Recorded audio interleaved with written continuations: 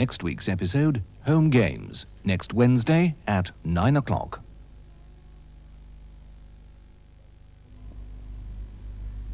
Now, comfort is a new low price, so you can afford comfort softness on woolens, cottons, synthetics too. Try comfort softness on all your things. Comfort, now at a new low price.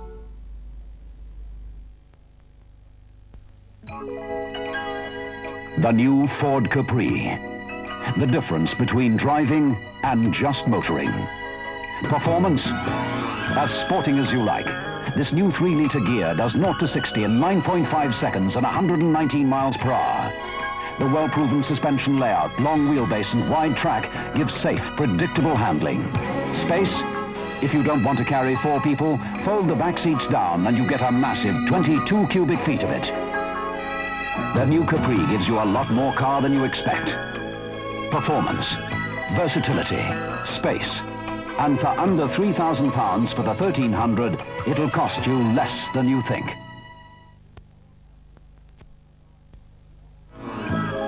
You could win a new Ford Capri. There are 7 Ford Capris to be won in the Daily Express. Win a new Capri. The details are in tomorrow's Daily Express. You know all about Mac Market's low-price groceries, but what price are quality fresh foods? Look, streaky rashers, 53p a pound. Cooked shoulder, 14p a quarter. A choice of pâtés from 14p a quarter.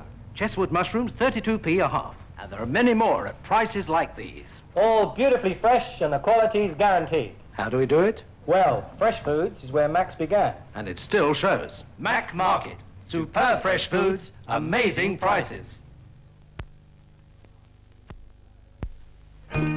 The first taste tells. The first taste tells. The first taste tells you it's every bit as good as it looks. And it's the same as new Stork SB margarine. This is nice. What's on it? New Stork SB. You see, Stork SB is now even better, with a smooth new look and a delicious new taste. So the first time you taste it, you'll say, New Stork SB. Fancy calling new Stork SB margarine. Ideal Home magazine have designed a remarkable show house for Selfridges on the 4th floor, full of great ideas for your home. Read all about it in the March issue, Your Ideal Home at Selfridges, an exhibition of modern living until March the 22nd.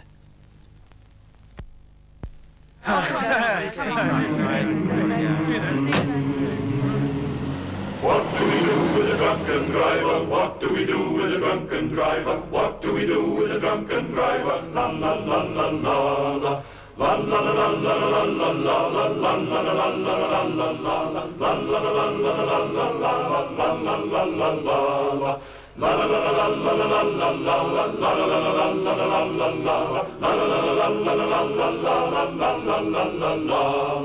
What do we do with a drunken driver? What do we do with a drunken driver? What do we do with a drunken driver? Think before you drink, before you drive. XL Holidays have just released a new program to Greece. All scheduled flights, first-class hotels, good reductions for children even in high season, guaranteed prices. Phone 388-1122 for the XL Holidays brochure now.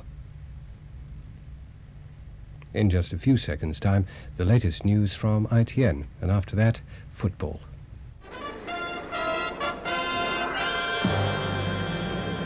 Tonight, here at Villa Park, one of the world's greatest football stars has been turning on a glorious display of control skill. Yes, Johan Cruyff, the superstar of Barcelona, making his final appearance in England, is showing just how he earns £500,000 a year from football alone. His skill in the UEFA Cup quarter-final tie between Aston Villa and Barcelona will excite and entertain you in the midweek match tonight, right after the news.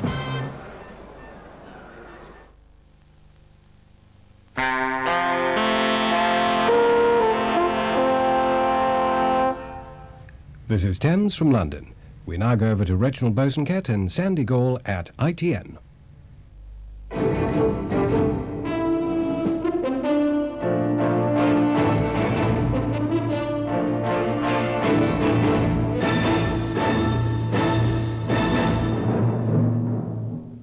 Good evening. A select committee has made another strong attack on a minister. This time it's Mr. Dennis Howell. 195 people have escaped from a plane which went out of control on takeoff in Los Angeles. The IRA have used a new machine gun to kill a British soldier. An anti-communist movement in Angola has claimed that it's executed 139 Cubans, and a little girl has been given back her sight. First, the committee and the minister. Backbench MPs have again attacked the minister for his handling of a nationalised industry. One of the environment ministers, Mr. Dennis Howell, is criticised for his treatment of the British Waterways Board, who run most of Britain's canals. It's only a week ago that the same committee on nationalised industries were attacking Mr. Varley and the British Steel Corporation. The MPs say Mr. Howell cast what they call an astonishing and unwarranted slur on the professional competence of the Waterways Board. They also say he doesn't appear to understand the proper role of a nationalised industry, and they recommend that responsibility for the waterways should be taken away from him and handed over to the Department of Transport. Mr. Howell says he's saving his reply for Parliament. Here's our political editor, Julian Haviland. So the Select Committee haven't lost their remarkable appetite for government ministers. They've taken quite a bite out of the hitherto cheerful person of Mr. Howell, who in between being Minister for Sport and looking after floods and droughts, is in charge of the nationalised British waterways. The committee say Mr. Howell doesn't understand how a nationalised industry should work. They say relations between the government and the Waterways Board are deplorable, and they blame him. But Mr. Howell's unlucky, perhaps, to get so much stick.